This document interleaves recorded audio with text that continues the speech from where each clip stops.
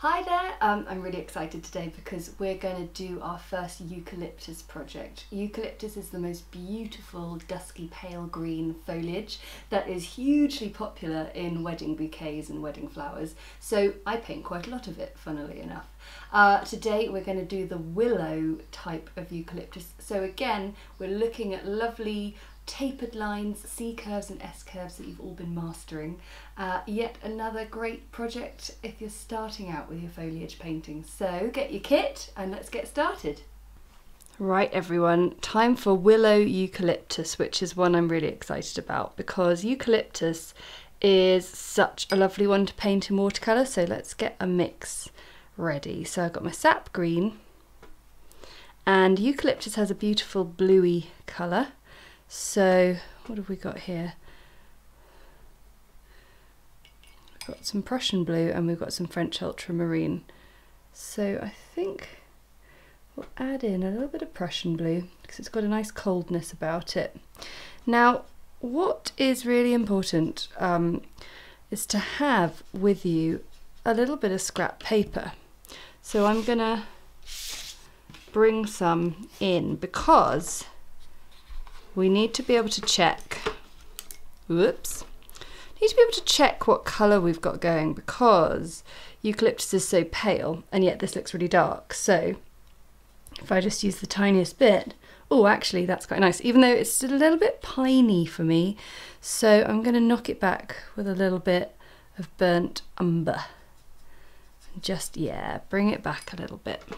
Now if you haven't sort of gotten your head around mixing colour just yet, I highly recommend going and having a watch of my watercolour for beginners episodes where, oh that's nice, yeah you can see the difference, I prefer that colour. Okay, we've got our eucalyptus leaves sorted. Yeah, the watercolour for beginners episodes, so we'll just mix up some more of this.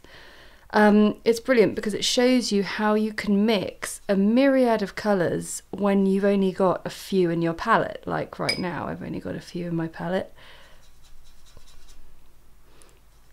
Okay, we've got loads of that. Let's just check, still happy? Yes, still happy, lovely. Right, now we also need a branch colour, so I'm going to mix in down here a bit of the brown. It's very ochre-y, isn't it? It's lovely. And I'm going to bring in a little bit of French ultramarine just to sort of make it a little bit more botanical. Just, it's not quite green, but it's just got a nice sort of dullness about it. Fantastic. Okay, so we're going to be using the size 8 brush here for our leaf shapes as well, because this is the perfect starting exercise for eucalyptus when you've just sort of learned how to do basic botanical brush strokes, your C curves and your S curve strokes, because this willow eucalyptus is beautiful slender leaves. And we're not even going to use a pencil today. We're going to throw caution to the wind and we're just going to go for it. And I think it's really important that you do practice sometimes just going for it and not overthinking what you're doing, because the best watercolour results come from when you're just having a bit of fun and freedom. So size 2 rounded point brush is going to be my stem. Now in the previous project of a painted fern I did the other day, I said that the most important thing is the stem. The botanical way is to focus on the anchoring points of whether your leaves are coming out or your petals are coming out. So we're going to start with a stem, and I'm just going to start at the bottom, press the brush down and give myself, it's a little bit of an S curve, isn't it? And I'm going to draw off that some really nice slender branches, and we're just going to stop at that point. Just going to smooth that down as well. Now we're going to take some really nice dilute colour, leaf colour here, and all I'm going to do is I'm going to use my size 8 brush and I'm going to super smoothly paint some tapered lines in S and C curves off those 4 initial branches we've painted. How lovely. But what I'm going to do then is I'm going to find a few more places to just find some more leaves. Now the Willow Eucalyptus is lovely and undulating. It's beautifully curving and smooth, and it's this beautiful pale colour. It's very abundant on the branch. So what we're going to do is we're now going to move a bit further up. So I'm going to find places either that are from branches that we can see and we keep on building up, or branches that we can't see. So one that's coming off here as if it was behind that eucalyptus leaf. Okay, lovely. And then I'm going to repeat again with those dilute leaves. Now it's really, really important that your paint is dilute for step 2 of this painting project, and all will be revealed shortly. But for the moment, why not just enjoy painting those lovely smooth leaves? And you can see that I take my paintbrush and I actually start a bit further down the branch, which is absolutely fine. If you're working fairly quickly, you'll see that all you get is the tiniest bit of a gentle blend of that brown into the green, and you don't see much of the line at all, which is great. If you do see the line, there's a tiny bit there, you can see it, that's also fine. It's really not a problem, because the eucalyptus leaf doesn't have a massively obvious central line at all. It just obviously has got that sort of vein coming up from the branch, because every leaf does, but some are really not as obvious as others. Okay, and then I'm just going to do a last little branch there, and if it blends in to the leaf down there, no problem. All these colours are very, very gentle and harmonious, and these ones at the top, I'm just going to make them a little bit smaller because they are new growth.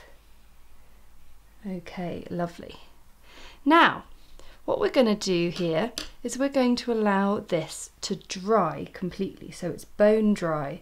You can already see quite a lot of these leaves are drying because we only used a very small amount of paint and water on the page. Even though the paint is very, very dilute, it's not necessarily sopping wet. There's not a lot of standing water on the page.